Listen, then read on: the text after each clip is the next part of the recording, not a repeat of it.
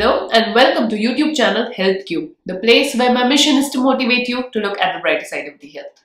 In today's video, let's discuss about what is the cause behind cerebral palsy. I'm pretty sure as a parent, you would have definitely thought what would have caused this problem to your kid. There are multiple causes due to which a child can suffer from cerebral palsy. And it's important for a parent to know what is the cause behind cerebral palsy, because that will allow you to make better decisions, better choices for the treatment of your child.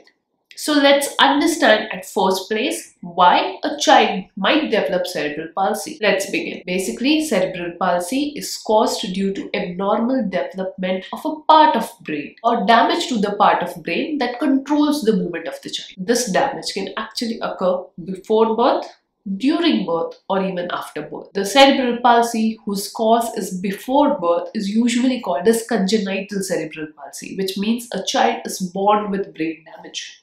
The second type of cerebral palsy is during birth cerebral palsy, where the damage happens while being in the process of birthing. And third is an acquired cerebral palsy, where the child develops cerebral palsy after being born, or as you can say in the early months of life. Now, in all three scenarios, the cause behind cerebral palsy is different. Majority of children who suffers from cerebral palsy are born with some congenital defect, or as you can say, they have congenital cerebral palsy. Even though it might not be detected in the early phase, but later on, the parents gradually start observing the development of the child. A small number of children acquire cerebral palsy due to some insults that happen to their brain after birth. This happens when there is damage to the brain or else insult to the brain during the process of the birthing. And the acquired cerebral palsy is the one where the child develops in the initial few months of birth.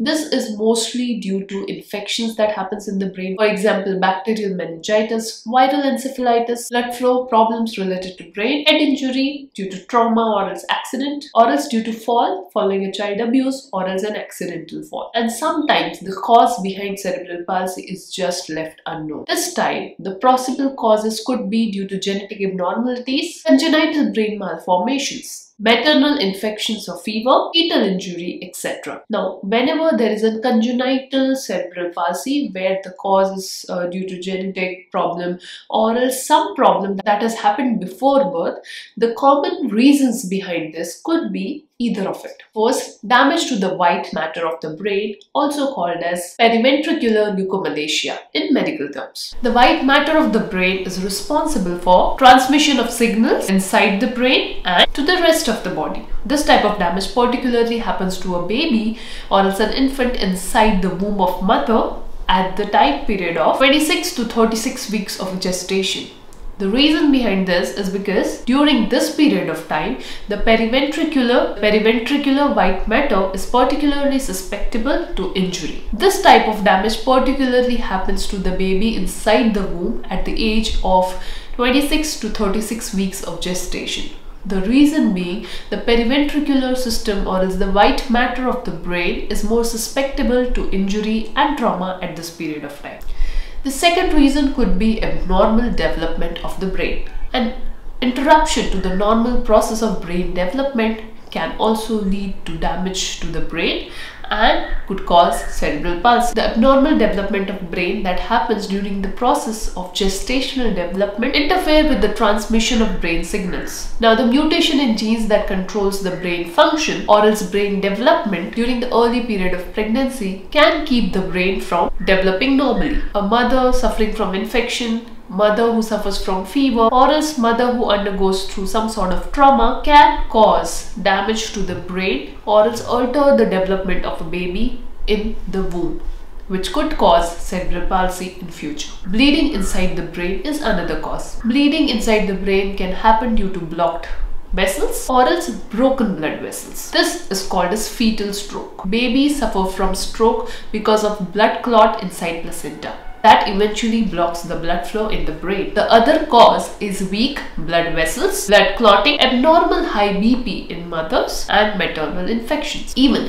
severe lack of oxygen in brain could also cause brain damage, which could be permanent. Asphyxia, which is also called as lack of oxygen in the brain, is caused by an interruption in the breathing or poor oxygen supply, which happens due to stress of labor or delivery. If the supply of oxygen is reduced or is cut off for a prolonged period of time, the infant can develop brain damage. Even severe maternal low blood pressure during the time of delivery, rupture of uterus, detachment of placenta, problem with umbilical cord, severe trauma to head during the delivery or labor can cause this brain damage. Now, everyone do not get this. There are certain risk factors that is involved behind this brain damage.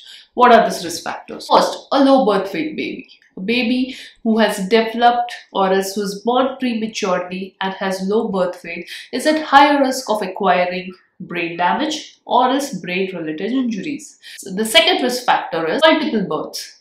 Babies who are twins, triplets are at higher risk of brain damage or else abnormal brain development compared to a single baby. Infections in mother is another risk factor that puts risk of developing brain damage in the baby. Blood type incompatibility, exposure to toxic substances. Now, X-ray is one such example. If mother is exposed to X-ray radiation for a repeated time, at that time that could cause toxicity and cause brain damage. Mother with thyroid abnormality. If the mother is having some thyroid related issues, even she might be at risk of delivering a baby with some abnormality in brain.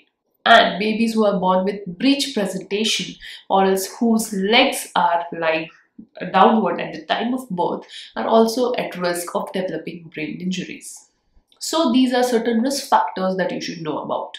Even complicated labors could be the cause of brain damage. Or baby who has got low Apgar score, which means low breathing, low heart rate, lack of muscle tone and muscle reflexes, and bluid skin coloration. Those kind of babies are at higher risk of brain damage compared to normal babies. So, with this information, the reason that it helps you is to understand what was the cause behind a baby suffering from cerebral palsy. The reason why I'm making these videos is to create a foundation of information and knowledge for you so that you can take better and active involvement from your end while discussing the case of your baby with your doctor. I hope this information was understandable and simplified. If yes, make sure to like this video, share this video with your friends and family members, and do not forget to subscribe to HealthQ channel. I'll see you in another video. Thank you.